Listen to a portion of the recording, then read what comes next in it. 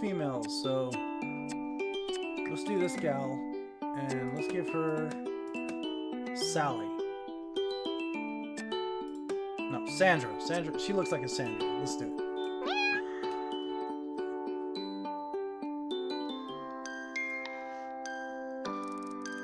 What an amazing journey. It's always really smooth sailing. Yep. Greeted by ID. We're doing this. Rummage about in bag. Now I find a security pass. Mainland. We're gonna look at the security pass, which looks like this.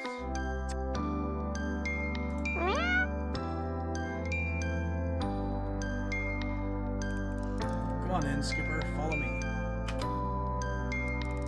Luckily, a guy isn't the sociable type, so I can take my thoughts out with distraction while we whiz along a forest path.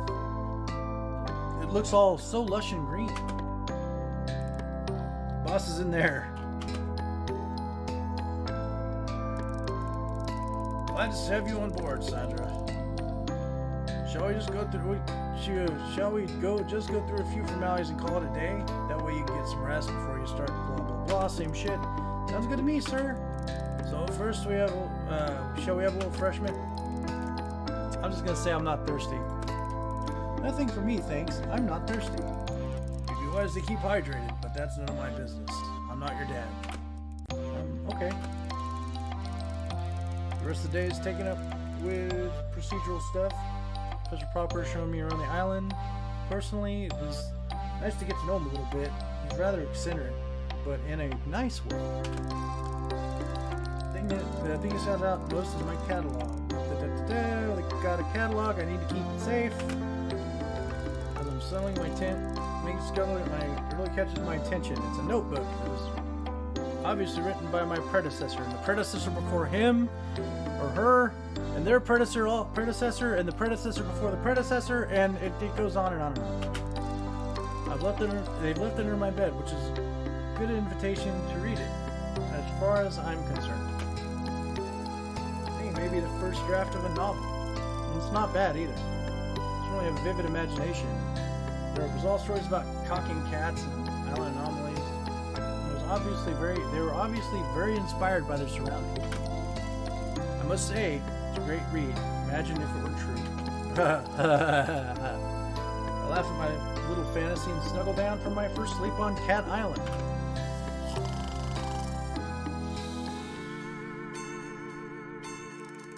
Sometime in the middle of the night, I'm woken by an intruder. Who's there? Okay. Yep, notebook got stolen. Running through the forest barefoot. Chasing a cat.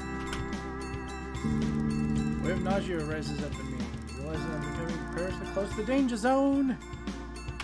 And we pass out again. Why is a calico cat standing in front of me? Drops the notebook from its mouth. I pass out.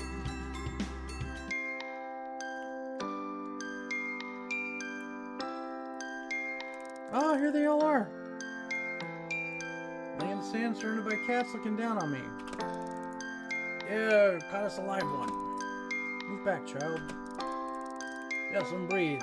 Brain begins to defuzz. I realize I wasn't reading about, this is what I was reading about in the novel, only it wasn't a novel at all. My stomach tightens in a knot. It was a journal. Focus my eyes and pick out the big marmalade cat. Have I been bitten? Well, of course you've been bitten. How else would you be able to hear us? This one's an idiot. Don't be rude. Calico cat turns to me. You know about being bitten? You read the journal? Most of it. Enough to understand what's happening here, Car? Enough to know we have a choice to make. We have a choice to make. So, one of these times I want to say I don't want to help the kitties, but this isn't going to be that time. So we're going to help the kitties. Enough to know there is no choice. We have to help each other. Bravo, Kara. So let's get to the chase. We've already done the chase bit. Hush now. What do you need to know, human? Still dazed, a bit of dazed and in shock. Everything, really. The moment the catalog starts beeping, a few minutes to get back to camp, start my first day at work. I have to go! I'll get myself together and we can catch up later. I have a feeling you're going to do very well, Kara. They all say that. The best one yet. We'll see. We will see. Just about to enter the lab. It didn't work. And the catalog beeps, so we're gonna get like a flash of the bullshit and not be able to read it. Something about a ship. What? I don't even know. Just about enough mystery as a person can handle for one day. If you want to be anonymous, I shall take it. And you also don't mind being ignored. Ooh. Well then. Since they're always working around my lab when I arrive, I'm not late, so there's no fuss. I get through the day efficiently as possible, I head back to my tent for work. After work is done, I want to get to grips with finding out what I can. Let's figure out who we're going to romance. Trixie or Kibbles? I think it's going to be Kibbles. Meow. I'm out in the forest, looking for some shade and a place where I won't be disturbed. I need to be relaxed when I finally read the precious contents of the envelope I'm carrying. Feels like I've been waiting an age for this moment. Eventually, I find a clearing with a moss-covered tree stump that looks comfortable enough. I have a quick check around to satisfy myself that I'm alone before I take a seat, and slowly unpeel the flap of the brown wrapper and pull out my issue of Kanashi Boy. It's such a treat to get some quiet manga reading time for myself. Yay! She's a nerd. I love it. I'm just starting to get into it when I hear a rustling sound coming from a nearby bush. It's not some sort of sound the wind makes when it ruffles the leaves. It's more deliberate than that. I go towards the bush and the noise stops abruptly. Almost as soon as I resume reading, it starts again. I try to ignore it and continue with my comic, but it's very intrusive. I feel I'm being watched. Who's there? The rustling gets louder. Hello? I inch my way towards the source of the sound, nervously holding my breath. I reach out my arm to pull aside the branches when something bursts out of the bush and knocks me sideways. Kibbles, what on earth are you doing? Were you spying on me? He picks himself up from the ground, desperately trying to style it out. Oh, you're here? I hadn't noticed. I was just looking for something. In a bush? Yeah, I left my... Kibbles looks around frantically for something. He locks eyes on an unremarkable looking flat pebble and picks it up triumphantly. My pebble! I left my pebble in this bush. Found it now. Good, I'd hate to think that would happen if you lost that. Yeah, anyway, what are you doing? Reading? I hold up the comic book, emphasizing, there are your words, emphasizing the obvious. Yeah, thought so. You're very observant, Kibbles. So, is that Kanashi Boy? What? I'm taken aback. Yes, actually it is. Do you know it? And more to the point, how do you know it? Yeah, looks like issue 8. That's right. Now I'm impressed as well as amazed. Kibbles, how on earth do you know? Questions are flooding my brain, but I know I need to play this cool. I don't want him shutting me out. That's an old issue. Looks like he has no intention of answering my questions, so I try a different tack. I'm a little behind, so I brought a couple of back issues with me to bring me up to date. So which version you're reading? Version? I'm not sure. It's probably the inferior American translation.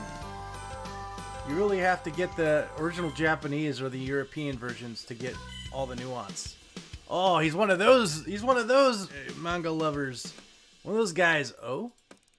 It's impossible to truly understand the depth of Fumiyoshi and Hara's relationship in the version you've got. You're a proper fan then? Yeah, he's one of those guys. He's one of those guys. Damn it. Could say that, I guess. He's the writer. I'd love to pick your brain sometime. What do you want to know? Does the original version explain how they are able to enter the third chamber together? When Chisato gets turned into a hog? Oh. Oh yeah, that's because she tried to pass through the gate without Asayo's approval. Oh right, that would make sense. That bit was cut for some reason. The American version they're selling these days is plebeian trash. Damn! Well, I like it. Any serious Kanashi Boy fan would track down the European translation. I'm not sure, but I don't think I'd be able to get those delivered here.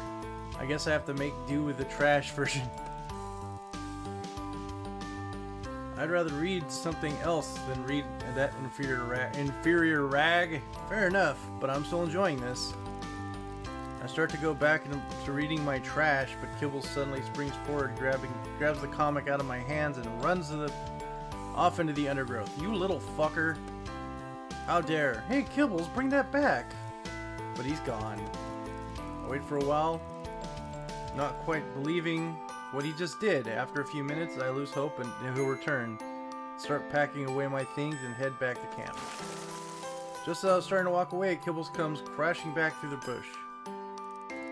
Oh, there you are. What was all that about? I got you something. That's when I noticed he's holding a copy Kanashi Boy issue 8, but it's not my copy. This one is the pristine plastic cover. Looks new. Here, this is my copy. The European translation? Original Japanese, actually. Wow. But how do you understand it? Don't tell me you speak Japanese.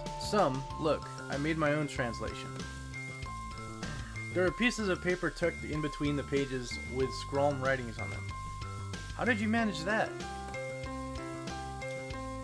One of the ones before you, she helped me translate it. One of the ones before me? What does that mean? That previous assistant? Want to read this or not? I'm far more interested in what he just said. You said, helps. Kibbles is looking at the cover of Kanashi Boy, but I sense he's pretending to be preoccupied. He's clearly said more than he's intended to, and now he's distancing himself from it. That would suggest they're still here. Where does the circle end? Where does the circle end? Huh? I'm annoyed that he's obviously trying to change the subject. It's a simple question, human. I'm worried that if I push him too far, he'll disappear into the bushes, so I decided to play along for now. Where does the circle end? He's watching me intently, and I get the feeling this is some kind of test. The circle ends where it began, probably. Kibbles looks delighted. Oh cool, you've read it. Read what? Sakura. I'm sorry, I didn't know that one. But you gave the right answer. I have no idea what you're talking about now. Sakura by Heishi Kitsuki. You haven't read it? Afraid not. Is it good? Only the best in its genre. Which is Guro, naturally. And Guro means gore, of course. Of course. I wasn't aware that gore was a whole genre. I realize I'm a bit out of my depth here. I can lend it to you. I have a copy here. They're both manga nerds, and it's so fucking cute. I love it. Kibbles looks like he's about to dive back into the bushes. Whoa, hang on. Hang on a minute. That sounds really interesting, but I'm in the middle of Kanashi Boy. So ditch that and start this. You won't regret it. I'll read Sakaru. Well, normally I would finish the series I'm on before starting another, but you got me very interested in Sakaru, I must say. Wait right there. He's gone before I can open my mouth. I'm starting to get used to this routine, so I wait patiently. He's back within seconds. That was quick. Where do you keep this stuff? I could tell you, but... Then you'd have to kill me? Whoa, slow down, JJ. That's a bit too soon to be finishing each other's sentences. JJ? Jesse James. McMurphy told me all about him. Fastest draw in the Wild West. Suddenly, he's leaping around and pretend paw guns, pew-pewing until he's been shot, and acts an elaborate stagger fall death scenario. Then he's back on his feet in a heartbeat, pointing at the comic he's placed in my hands. Yeah, it's universally agreed that it's the grossest manga out there. Kibbles grins, as though that's a positive thing. I look at the glossy back cover and feel my interest peak. This doesn't look like the sort of thing I'd usually pick up at a comic shop, but I'm certainly intrigued. Great! You're gonna love the bit where Kiri's mom stabs her own eye out because... Jesus! Kibbles, spoilers! Oh, who cares about spoilers? It feels totally different when you see it with the artwork.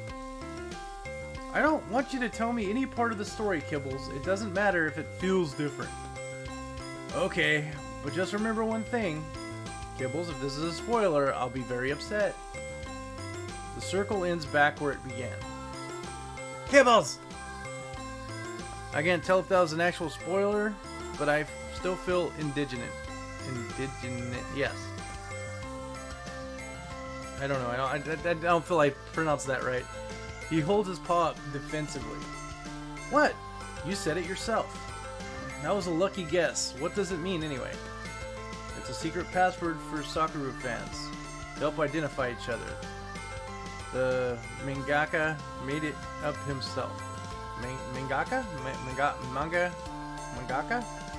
Kaka. Like the Mason's secret handshake? Yeah, probably. You don't know what the Masons are, do you, Kibbles? It's like a boy band or something? Close enough. Should we make our own secret handshake? You know, in case someone tries to infiltrate our manga club? Good idea, Kibbles. We don't want anyone getting their mitts on our intelligence. Oh, yeah, that's what I was thinking. So if you hold out your hand in a fist formation, and I do this... Kibbles has splayed his claws out as if he's going to scratch me, but pushes his metacarpal pad into my knuckles. It feels really strange. Meow. That's great, Kibs. Really unique. Yeah, so anyway, I've got a lot of stuff to be getting on with. Important business stuff. I'll have to catch you later, human. I feel a bit taken aback by his sudden change of mood. Oh, okay, Kibbles. I'll get on with this manga then. And we can discuss it soon. Yeah, sure. See ya. Sit down to tree stump and get stuck in my new comic when I hear... Fill your hands, you son of a gun! I look up to see that Kibbles has crept around the far side of the trees to ambush me. I spring into action, falling to my knees behind the tree stump. You wouldn't shoot an unarmed cowboy, would you, you yeller-bellied snake? He momentarily lowers his paws. What? I seize my opportunity. Pew pew, gotcha! I shoot my finger guns at him. Nah, I dodged. Kibbles jumps into a roll and shoots his paw gun at me. No, you got me! I can't believe this is how it ends. I grab my chest and stagger to the floor, doing a very good performance if I do say so myself. That's what you get when you mess with the sass slinger. I dart my head up. The what? Oh, nothing. What did you just call yourself? I didn't say anything. The sass slinger? No, I don't know what you're talking about. You're boring me, human. I'm going now. No, I mean, that's really cool. I want a name too. Kibbles looks surprised. I get off the floor and dust myself down. How about the sass slinger and his sidekick, the banter bomb? The banter bomb? Yeah. That's really embarrassing. Okay, well, I'll think about it and get back to you, Kibbles. This has been so fun. See you later, Bants. He bows his imaginary gun smoke. Oh, he blows his imaginary gun smoke from each of his little paws and swaggers into the bush. So he's a mingle lover that also likes cowboys. That's cool. I feel childishly happy. Well, that was an interesting romance. I'm sure we got some recon we can do. We do, look, 8.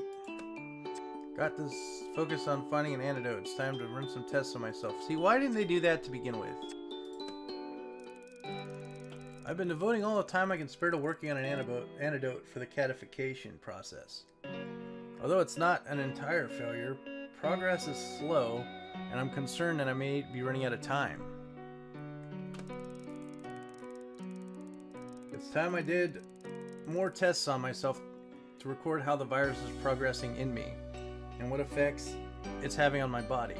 It should give me some idea of how much time I have left before it becomes too difficult to hide the problem from other people. I'm sneaking around in the middle of the night because I can't risk getting found out by Professor Popper or the Marigolds. The only person likely to check on what I'm doing is at this hour is Zane, the security guard. And I'm confident he won't have a clue what any of this stuff means. I started by taking my own blood. Never an easy thing, but trying to find a vein when you're also trying not to look is very tricky indeed. It takes several missed stabs before I get it right. And I take as much as I dare without making myself feel woozy. I take saliva swabs from the inside of my mouth, inside my nostrils, and in my ears. Finally from my groin area. What? Okay, that's a bit much. I still swab in its tube and label them 007. Corny, I know, but it makes me smile. 007. Bond. James Bond. I'm also pretty certain no one will pay much attention to the numbers. Everything is numbered around here, so you tend to go blind to any number that isn't particularly one you're looking for. Next, I tweeze out individual hairs from my head, eyebrows, arms, legs, and groin. Each hair is prepared and placed into a microscope slide. Finally, I take the clippings from finger, toenails, and I prepare into... Not groin this time, huh? Prepare into slides. Some I put into test tubes for testing reactively to various agents. Quite sleepy by the time I prepared all my specimens. I'm starting to think maybe I should freeze this lot and call it a night. When I hear something moving around outside, I go and poke my head out, but it's too dark to see anything. Hello? Nothing. Is somebody there? Do you want something? This place can be very creepy sometimes. A little diversion has made me feel much more alert. And with my second wind, I decided to press on with my testing. I worked steadily for the next hour and a half before I can draw any conclusions. The short-term test results indicate that not much has changed from the last time I did this.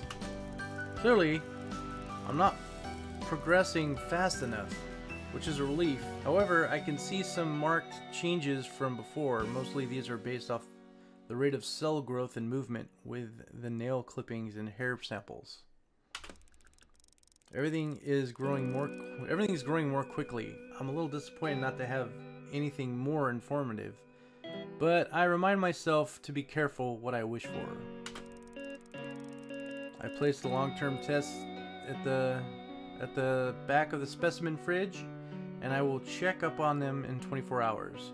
There's not much else I can do now. clear away the equipment I have used and leave the place exactly the condition I found it in. Miss Marigold wouldn't suspect I'd been here. Haha, I'm just heading to my tent when I hear a noise coming from behind me. It's from inside the lab. I walk back and call from outside. Who's in there? Silence. I have security with me. I hear how ridiculous it sounds and curse myself for being idiotic. I walk into the lab, put the main line on, stunned to see the tests I put in the fridge out on the lab table. I have no idea what to do, so I just put them back in the fridge, but this time I use the padlock on the fridge door. Nobody ever bothers with it. I've often wondered why it's even there. I don't want someone getting at my blood samples. I'm too freaked out to think straight now. I need to get in bed. I turn towards my tent, and there's a huge dark outline of a man in my path. It's Zane. Evening. Evening. Working. Yep. Doing security. Yep. Good night then. Good night. And as he turns to walk away, I catch him say almost in a whisper, "There's the monthly stockade of the fridge tomorrow morning." I turn to ask what he means, but he's already gone. I realize I'm being given a helping hand, so I go back to the fridge and get my samples. I'll take them to my tent and see if I can't grab some ice from the mess kitchen on the way. Aha, it's like he knows! Is he helping us? Okay.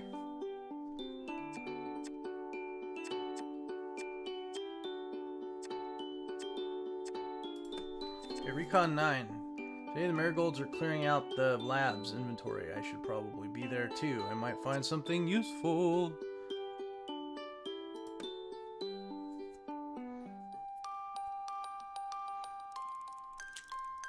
I know my morning alarm is ringing, but I can barely lift my eyelids. I'm not sure if I'm looking forward to today or dreading it. I promised to go in 2 hours early to help with the monthly inventory and deep cleanse of the lab.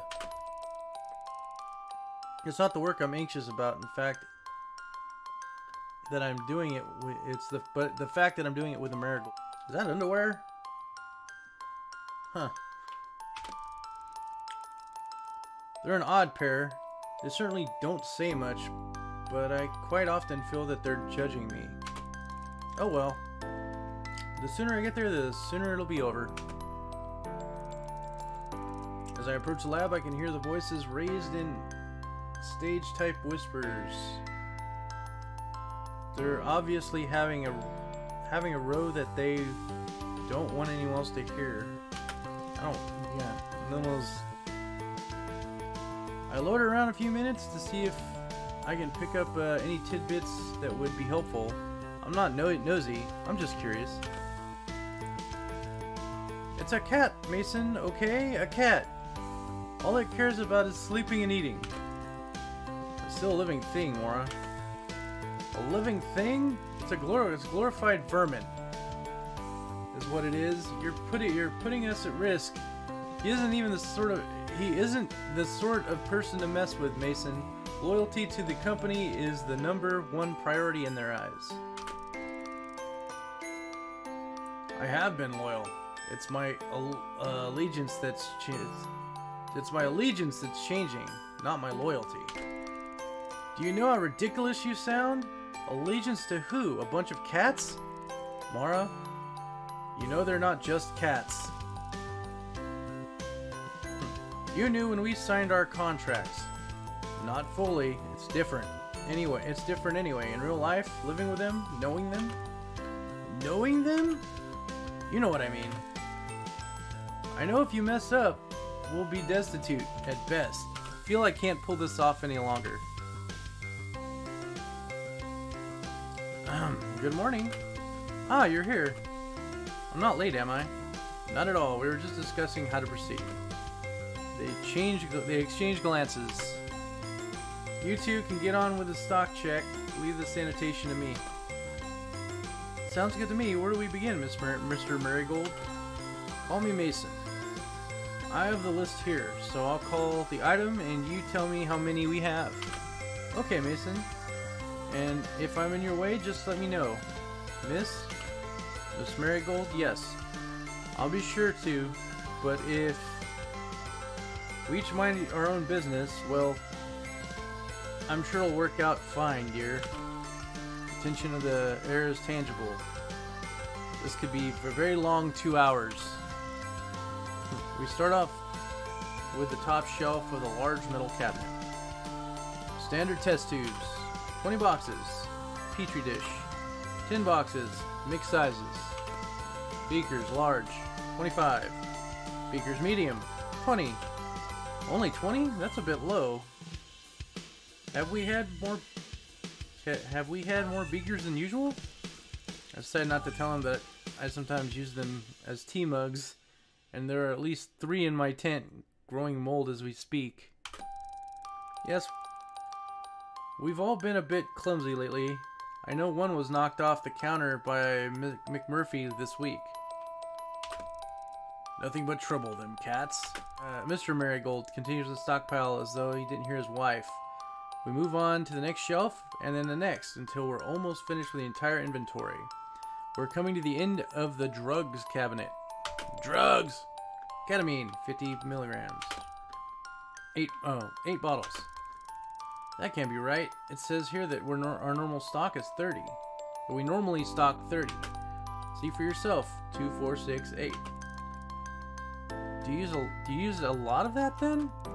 No, on the contrary. It's mostly used for anesthesia. We rarely do that kind of surgery. Well, that's a mystery. One of the cats is like addicted to it. I wonder what it could be used. I wonder what it could be being used for. You two will be a lot quicker if you stick to your counting and leave the wondering up to the professor. We finish the rest of the job without any unnecessary chat. We all seem to be deep in our own thoughts. Mine are about where that amount of ketamine might be disappearing to, and for what purpose. Suddenly I don't feel good.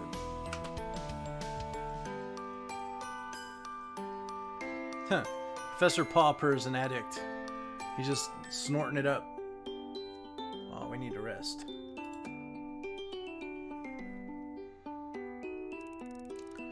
You had a lovely nap. I wake up feeling revitalized. Yep, magic. We'll do the romance. Alright, Kibbles. The nerdy kitty. I've had a busy morning today, so I'm rewarding myself with a longer lunch break.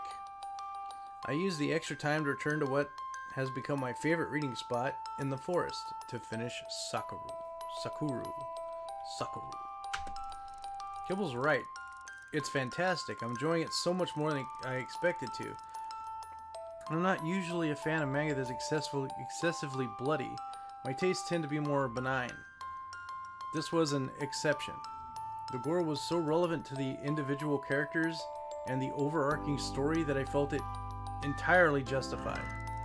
I read the final page, close the issue, and exhale loudly. What an ending. I can hardly believe that the main character died. It's too sad, and yet completely authentic. I can't see how anybody could escape a situation like that. Ooh. My thoughts are interrupted by the sound of rustling nearby. I open my eyes. Hey, Kibbles! Kibbles tumbles out of the bushes again. He's holding an adorable little satchel, which is shaped like a penguin. Hello, Sandra. Have you read Sakura then? Yes, I just finished it now. It was so disturbing, but in the best possible way. Yeah, the body horror bits are epic. You want it back? And Kibbles a comic book. He examines it closely, clearly looking for any signs of damage or wear. After a while, he seems satisfied. He opens the satchel and carefully places it inside.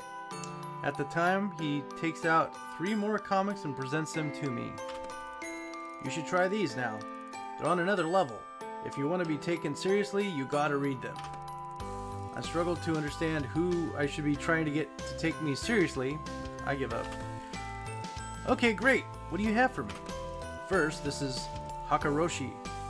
It's about a kid who finds a puppet that lets him control his parents. Jesus! Then this one's called Hungry Sparrow. The artwork is sick. There's this character called the Icebreaker. He's a huge polar bear. The last one is Hichi o Tsubomi? It's probably my favorite. Oh wow! Hichi o Tsubomi. You've heard of it? I've read it. It's awesome, isn't it? Well, I actually couldn't stomach it, but I know how Kibbles likes... I don't know how Kibbles will take that. No point in pretending, I'm not gonna lie. To be honest, it was a bit much for me. Kibbles suddenly looks very serious. He reminds me of my lecturers in university when I answered a question wrong, but they didn't want to come right out and say it. Say it was wrong. It was way... In what way much? I think it was a bit relentless, the gore. It's not relentless, it's integral. Really? I felt the scene where Hydra eats that slug was just gratuitous, totally the wrong place for something so gut-churning. What? Hydra never eats a slug? You must be thinking of something else. No, it's right after Mura brings the fruit basket. She opens up the banana and a slug is inside. I remember the fruit basket, but no slug. He pulls a comic from his protective sleeve and starts looking through the pages. There's the fruit basket, and then it goes straight into the train scene. No slug, see? Oh, I see what the problem is. This is a shorter version. The slug scene must be in the extended edition. Oh, she got you! Extended version? Yes, I got it back at camp. I can lend it to you if you like. Swapsies! Kibbles looks upset for a moment, but quickly composes himself. Oh, well, I've heard the extended version is way too long. That's probably why you didn't enjoy it. The pacing is much better with the standard edition. You're probably right. You have better knowledge than me on this stuff. He looks super happy and prances around me a few seconds, catching imaginary insects. Okay, Kibbles. Can I still borrow Hungry Sparrow and Hakaroshi? He pulls himself together. Oh, so you haven't read those? Not yet. I've heard Hungry Sparrow is excellent. I'll say nothing until you've read them. We can compare notes then.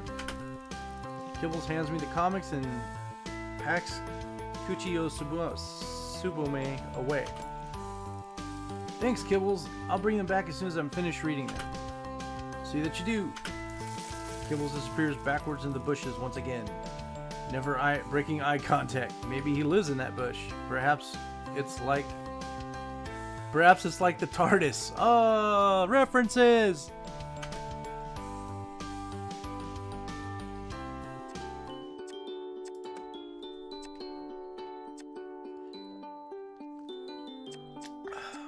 Research 2. Alright, let's tag some kitties.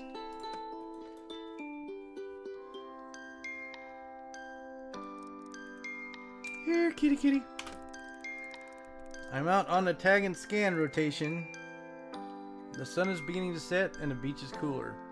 This is hunting time, so in theory, more cats will be drawn out from their hidey holes.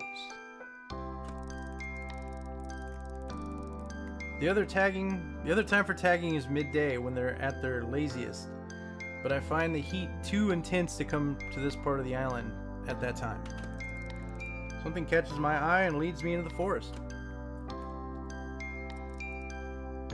Oh, here, kitty. Just me. Oh, hi, Kibbles. How's it going? To find it. Oh, what's that thing?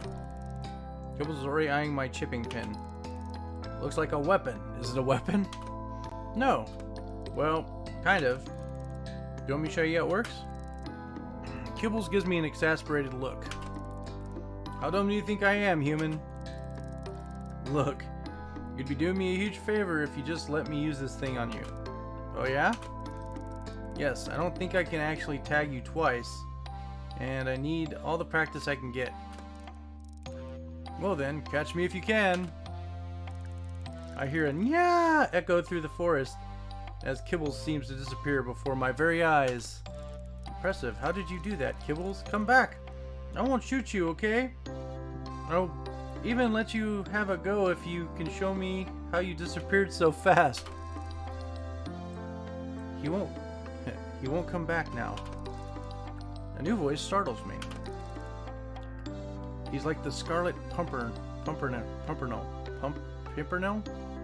I've heard this word before. The Scarlet Pimpernel. Okay. I turn to see a mid-sized brown-haired cat scratching at the trunk of the tree. Oh, hello. I don't think we've met before. My name's... I know who you are. Turntail. The island is buzzing with news about you. Turntail? What does that mean? I realize I'm going to have the scanner. Kibbles leaps to nowhere and pins the new cat to the floor. Meow! Shoot her! Yeah!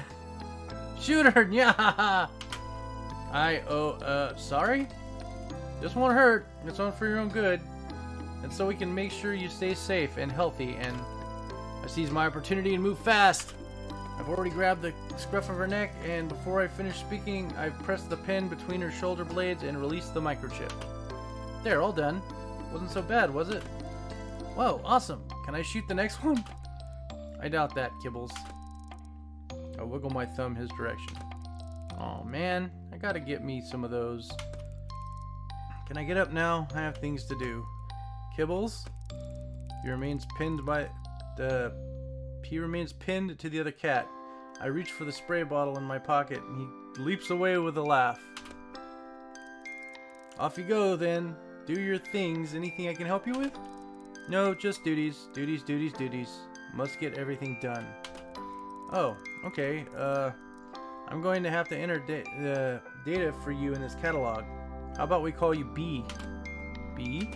Because you're so busy. I knew that was going to happen. Busy B? Look, B. If it would be good, would it be good if I call you to come to camp to check you over and make note of your details if you want to drop by when you're free? That would be great. Otherwise, I'll have to come back with a cat carrier. Not so great. I'll come by. I know the place. The cat slinks off. Do you know her, Kibs? Kibbles emerges from his hiding place in a tree. Yeah, I know her. Is she okay? Seems a bit unhappy. Oh, she's fine. She's just like you is all. Like me? What do you mean? You're the scientist. You work it out. Kibbles vanishes again. Was that the, my predecessor?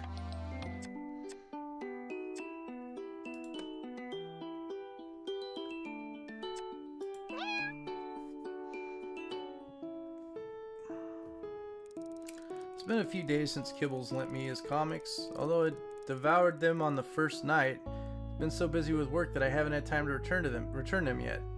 I'm dying to talk with him about them. So today, I've cleared the decks enough to spend a couple hours with him. Waiting in our usual spot, then the nearby bush begins to rustle. Hi, Kibbles, is you there? No answer. I brought your comics back. Still nothing. I know he's there. He must be playing a game, so I decided to play along. Oh, what a shame Kibbles isn't here. I still wanted to ask him about Hungry Sparrow. He's so clever. He would know why Naika broke the mirror at the inn. Kibbles falls out of the bushes. Obviously, she's just clumsy. Really? I figured it was a metaphor for her fractured self-image. A metaphor? Yes, because her heart was broken by Ryoji fell when Ryoji fell in battle. Oh, of course. That goes without saying, but I just feel like that interpretation is kind of tired. Really? What would your interpretation be then? I think it might be too complex for you. Let's talk about something else. Alright, what did you want to talk about? I'm starving. There's no proper food around here. I the plump British long hair skeptically. Well, I've got a tin of tuna back at camp if you want it. I could easily... No, that's not proper food. Gross. I'm talking about proper food. Chocolate crisp pizza. Have you got any of those? No, Kibbles, I don't. But you know how to get them. What are you implying, Kibbles? I can't just walk into the mess tent and steal armfuls of food in the middle of the day. Exactly. Meet me outside the mess tent tonight at sundown. Bring a backpack and a torch. Oh, Kibbles, I don't like the sound of this. If you don't help me, I'll just have to do it myself. I shudder at the thought of Kibbles being let loose in the mess tent without supervision. Well, okay, Kibbles. I'll meet you, but only if you promise to be super stealthy. My stealth abilities are second to none. I am a black belt in Kukate. Okay. I really hope so, Kibs. Because we're going to have to be super ninjas tonight. Dank.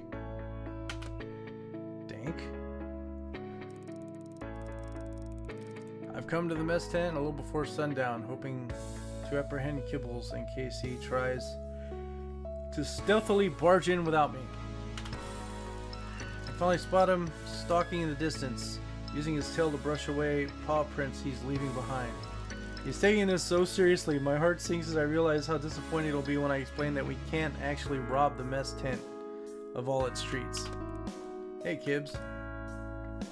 Senpai. I have to restrain myself from doing an air grab.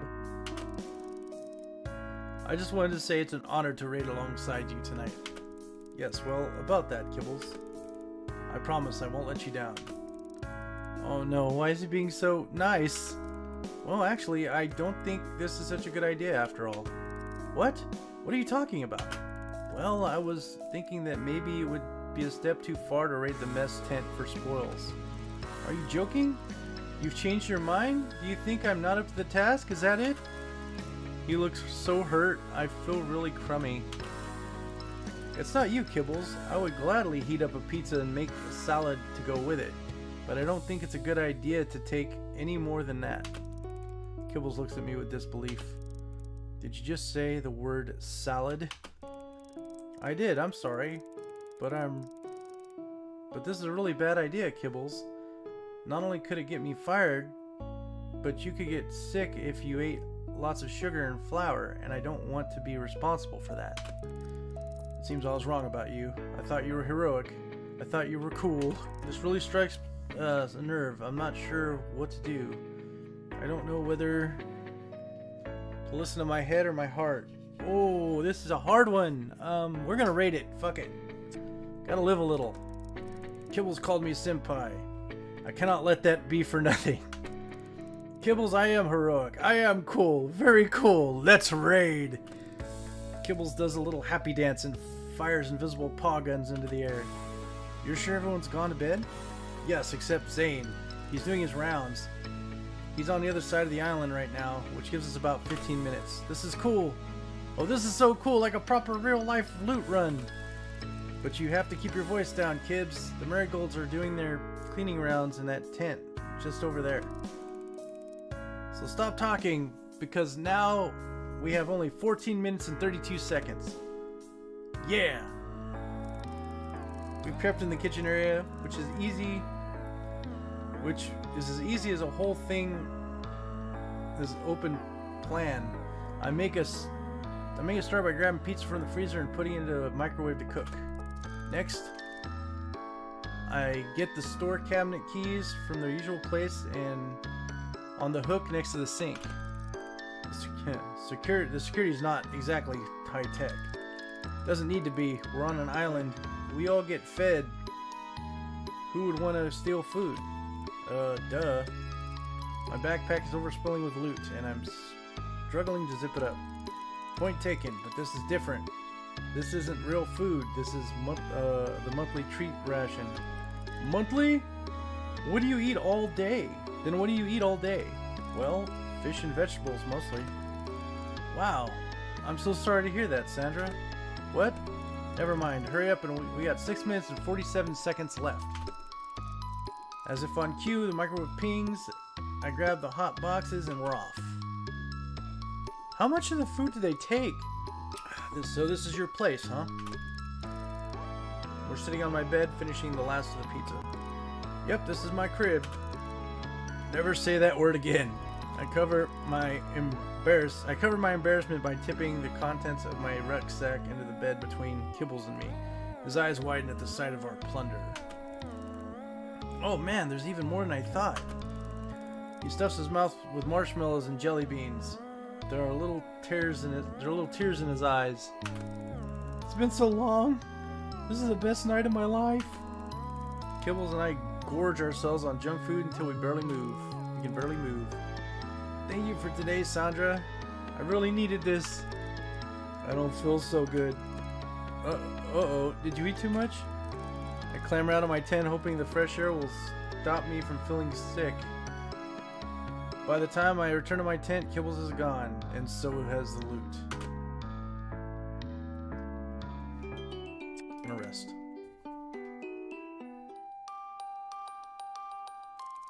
The issue of Kanishi Boy is super tattered. What has Kibbles been doing with it? Using it as his scratching post? I grab the mini hot iron and some sticky tape and get to work on kneading it. I iron each page flat, folding the bent over corners, lining up the tears and patching them. I work slowly and meticulously.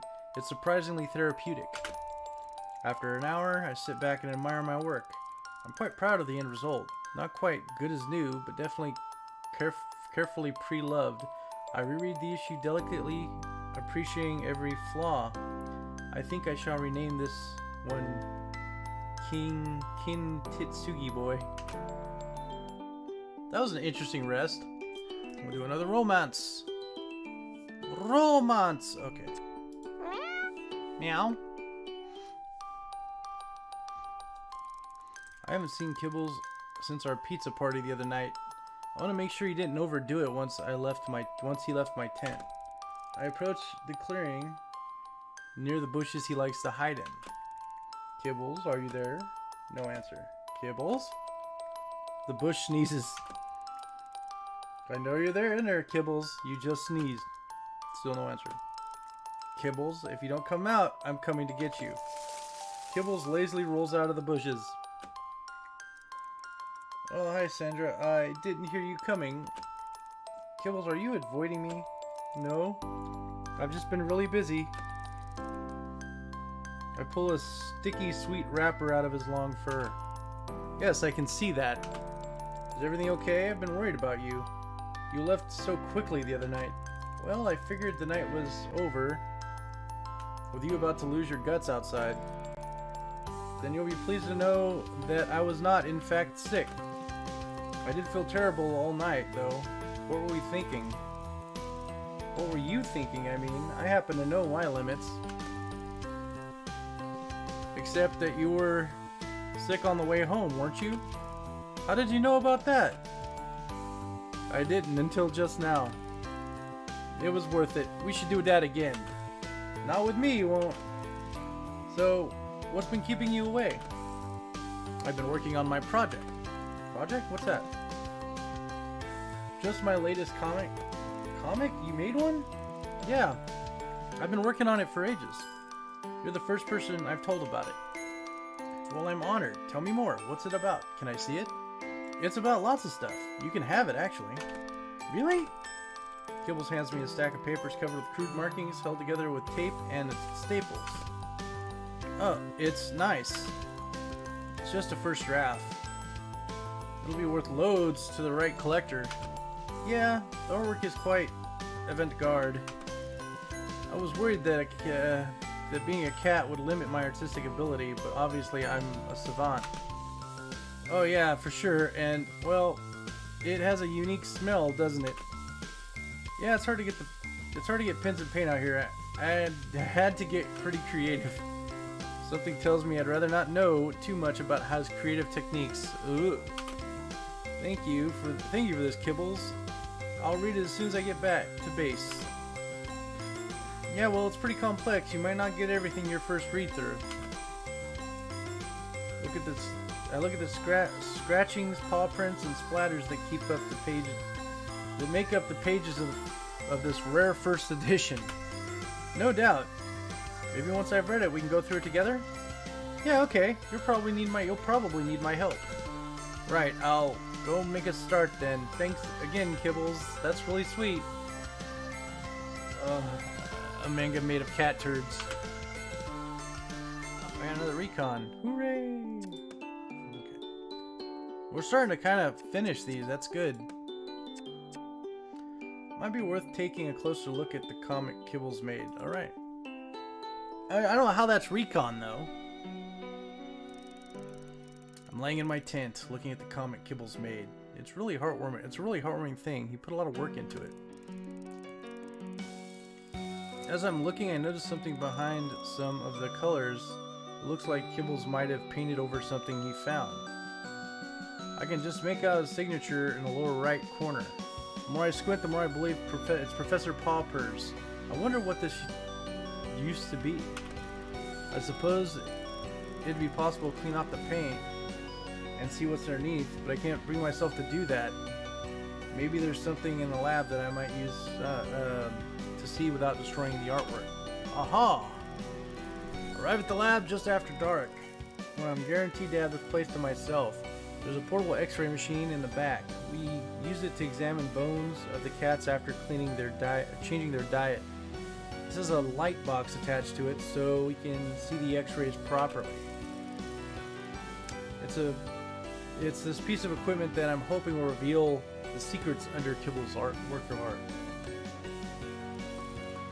I'll lay out the comic on top of the light box and see the image quite clearly under the paint. It's a letter. Dear Jonathan, firstly I would like to wish yourself and Martha a Happy New Year. I understand your concerns. The recent closure of our account at your cat farm may indeed negatively impact your business. I can assure you this decision was not taken lightly. I would like to take the time to personally thank you and your family for your help providing us with cats over the years. From your last letter, it's clear that you don't fully understand the reasoning the traditional methods of farming cats have, as you pointed out, been perfectly acceptable for many years. However, recent advances in technology that our team have employed mean that we are able to produce cats on a far greater scale. What? And much more quickly than using the traditional methods. Our offshore facility can produce 100 cats in the time it would take you to rear 10. I would, however, like to repeat our offer of a job in the offshore nursery. Your family has been an asset to the company for many years, and we would like to show you our loyalty and appreciation. Please do consider this offer seriously. Warm wishes and season's greetings from Professor Popper and team. Offshore cat breeding facility? We have an island overrun with cats right here. Why would we need... think about it! Before I can even form a question in my mind, I know what the answer is. The island is the offshore facility.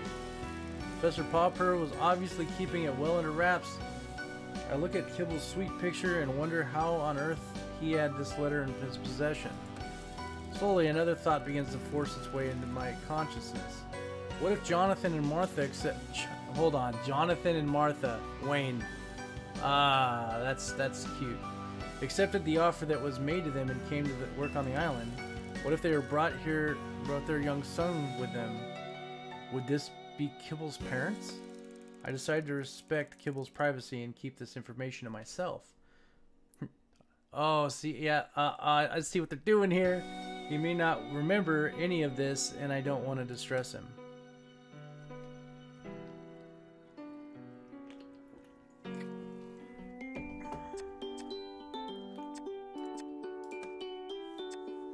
Alright, let's romance Kibbles.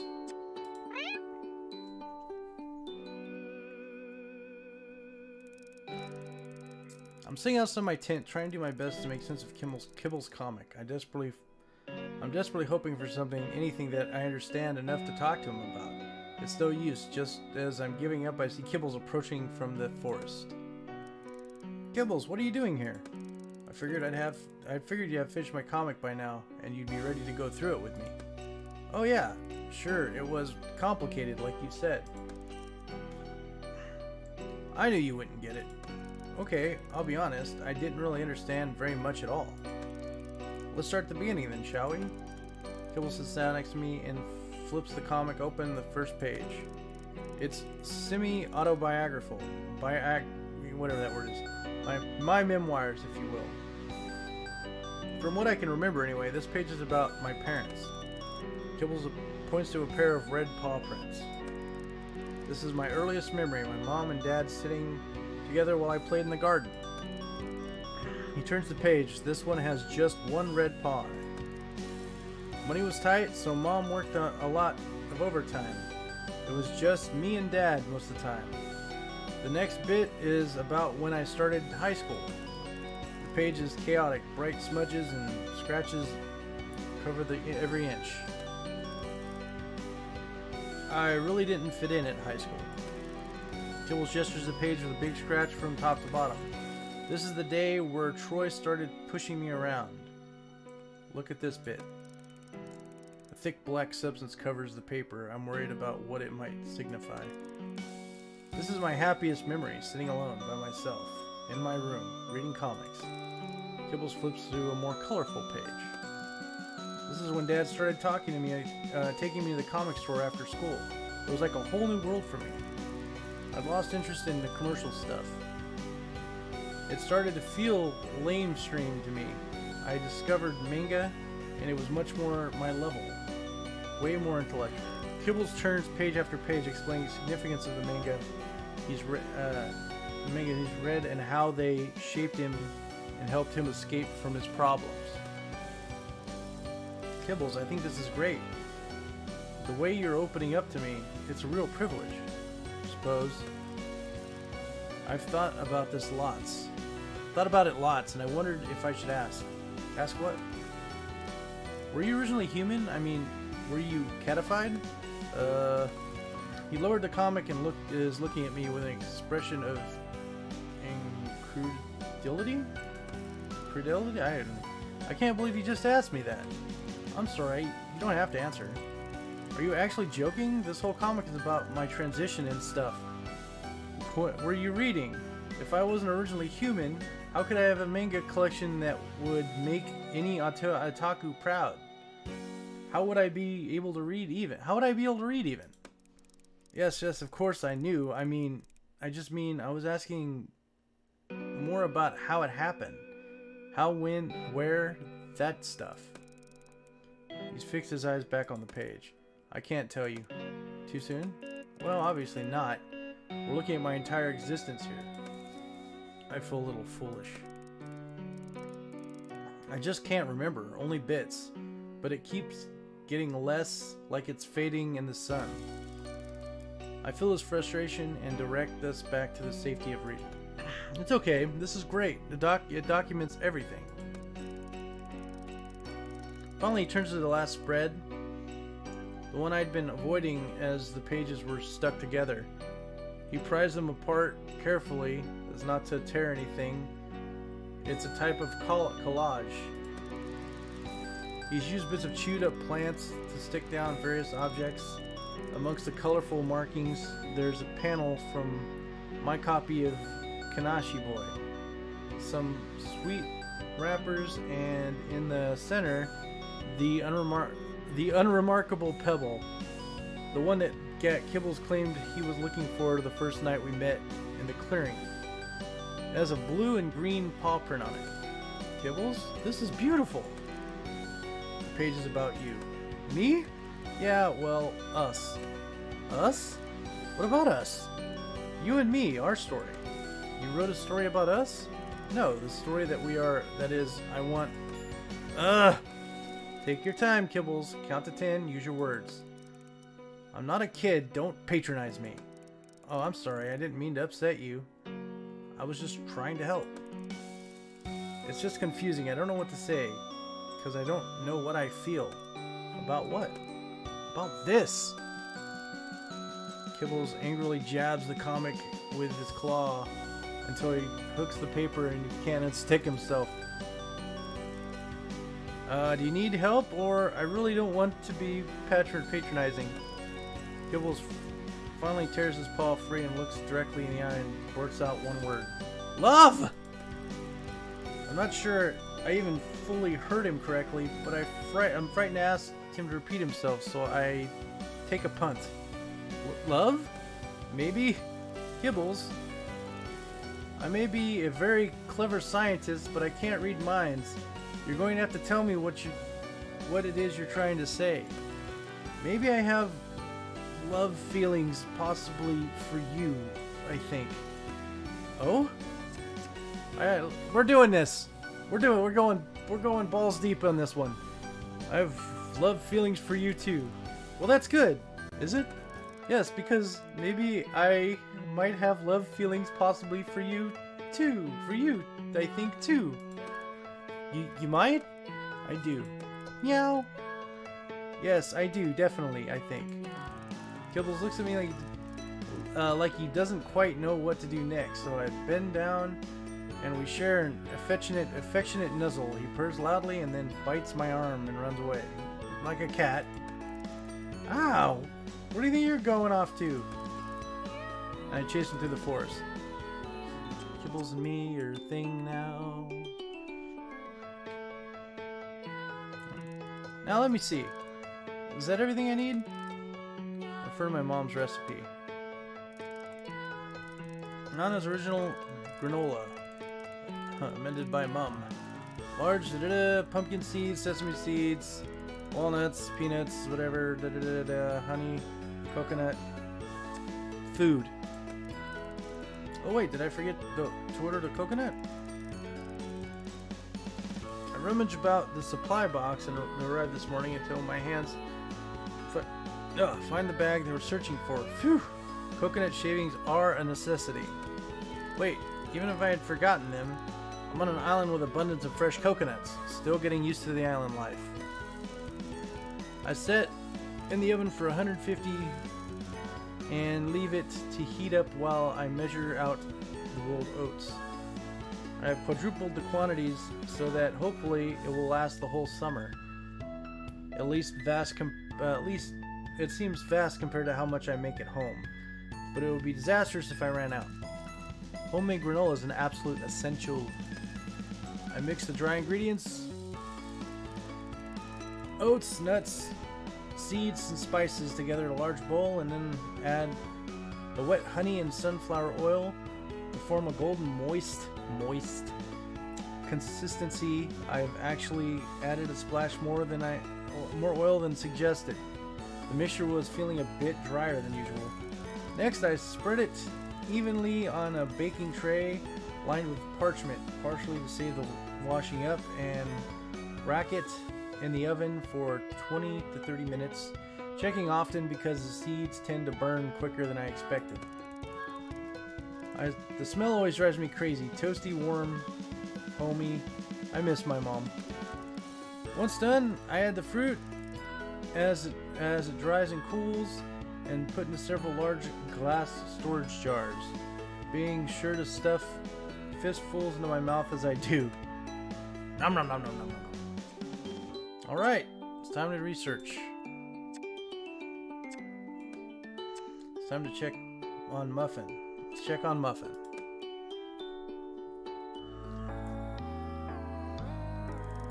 Arrived at the lab usual time, and I walked through the door. The professor is standing right in front of me with a disconcerting smile on his face. Ah, Sandra, perfect timing. Morning, Professor. Have you seen I keep wanting to call him McMuffin. Have you seen Muffin today? I haven't. Why do you ask? See for yourself.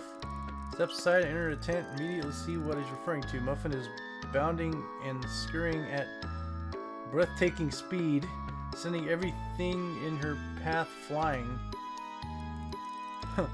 Crikey, Professor, what on earth has gotten into her? Look, the cat is flying. Some time ago, we tried to test a new sample on her, but there was no response at the time. I expect that this is just a much delayed reaction to that sample. She's like a hyper kitten. Indeed, I have an assignment for you today. You want me to catch her, don't you, sir? Absolutely. You must retrieve some samples for analysis. Skin, hairs, and saliva. Right. Okay. Professor chuckles to himself and wanders out of the lab. He's right to laugh. This isn't going to be easy. Muffin is bouncing all over the place. I stumble around trying to catch her, but she's too fast. I think I'll have to think this through strategically. We lure her with food. I try the one thing that always works with Muffin. Food. I stand waiting with a handful of treats. Come on, Muffin, I got your favorite. Muffin stops in her tracks and fixes her huge pupils on the food. She's suspicious, but she can't resist. She tentatively approaches. Suddenly, she leaps forward. I suppose she thinks she can grab the food and run back before I can catch her. She thinks wrong. After a brief tussle, I have her in my arms, and soon she resigns herself to her fate. I give her some treats, and she starts purring. I collect the samples with little fuss from her and replace her in the crate. I'm prepping the cataloging of samples when I notice something particular. The hair sample looks brittle, like it could turn to ash in my hand. I glance up at Muffin, and she's sleeping in an unnatural starfish position, as though she conked out mid-leap. Makes me feel uneasy. I go and give her a gentle stroke. She seems perfectly fine and relaxed, but I can't help but feeling she seems older than before. I think I'm getting paranoid.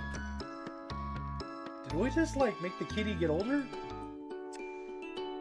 I'm ready. Alright.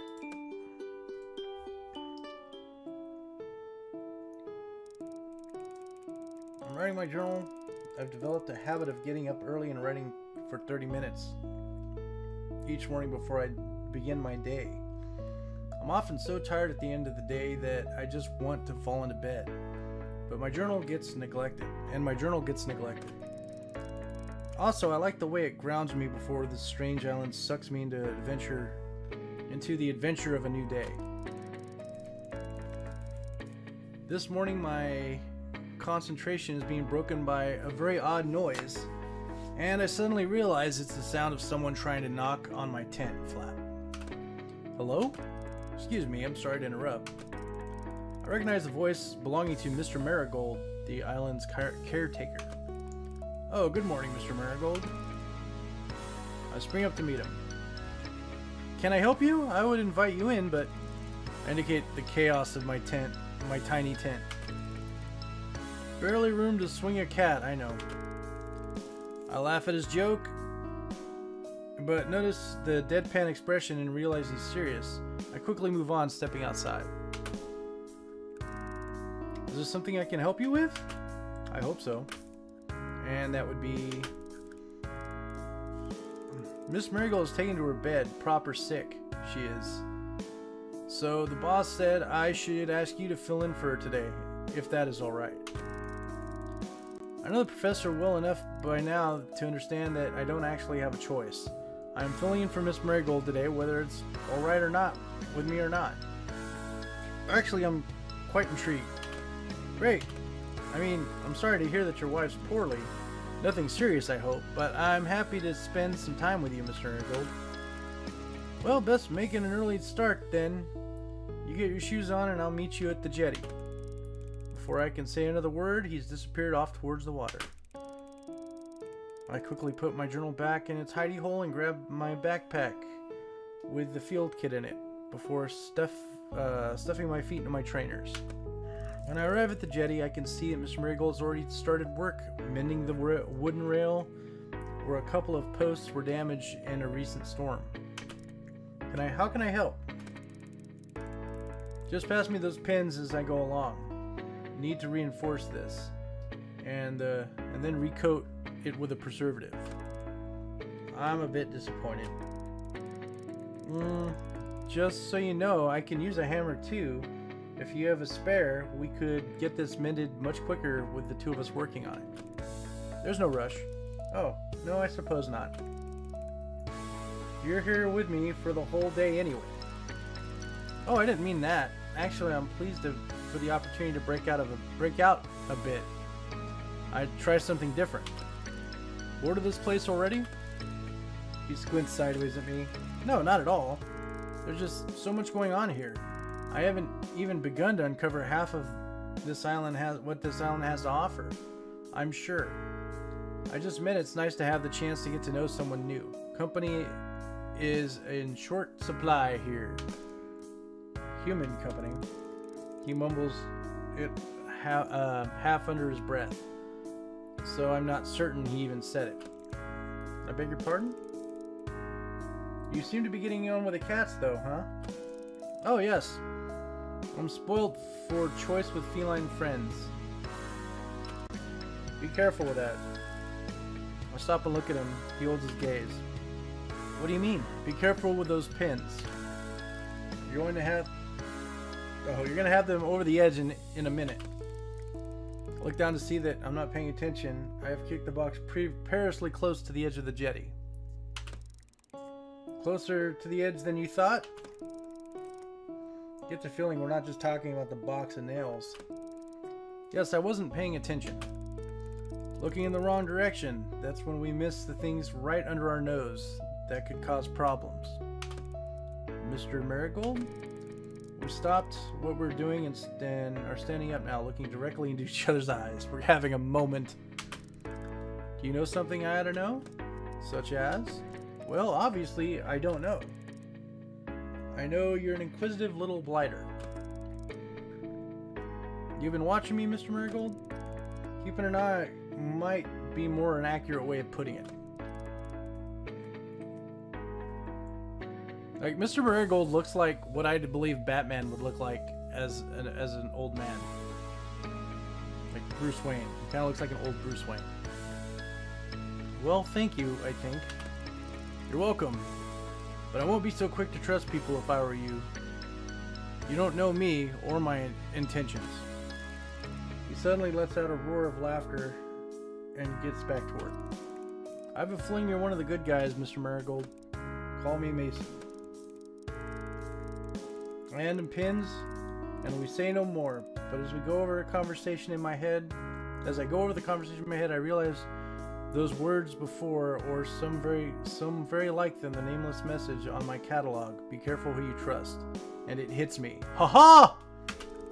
Mr. Marigold is my messenger. Oh, we solved a mystery. I've come to the forest to gather my thoughts. This morning I noticed another change in my appearance. Oh, we're doing this again. Okay. We've read this like 3 times already. Vertical eye slits. I can't risk anyone seeing me like this. Okay. Sometime later, looking around, I don't remember ever being happier. I'm laying here in the forest with Kibbles, reading my new edition of Kanishi Boy. Are you ever going to tell... Oh, yep, we're a kitty now, see? Big white kitty. Are you ever going to tell me how you managed to get a hold of those books? Yeah, I could. Really? Finally? But then I'd have to kill you. Yeah. We're interrupted by a familiar sound of a ferry arriving at the pier. It seems my replacement has already arrived. That must be the new research assistant. You want to go and annoy them? Kibbles never gets tired of being Kibbles. No, you go if you like. I'm going to have a nap in a minute. Yeah, me too. It's hard work, all this reading. There was a time when I would have thought he was being ridiculous, but these days I have to agree. It's the pages. Turning pages is surprisingly taxing with pause. I feel so lucky that that's the only thing I have to complain about. My life is really charmed. I know now that I have made the right decision. It used to worry me. I felt guilty about giving up on my work on the antidote. I resisted the urge to join Kibbles and the rest of the gang for as long as possible. But I think a part of me always knew I would give in eventually. Now I have no regrets. None of the other cats blame me. They're happy for Kibs and I, We're one big family. Wanna go cliff hopping later? After a sleep, obs. I'm happy to do whatever you want, Kibs. Really? Of course. Okay, give me a making biscuits message while I fall asleep, will ya?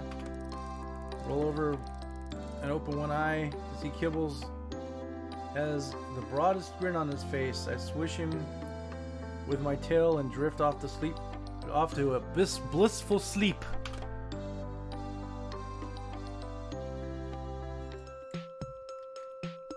Alright. Well, that ended happy. So, not bad. And we got Kibbles to love us.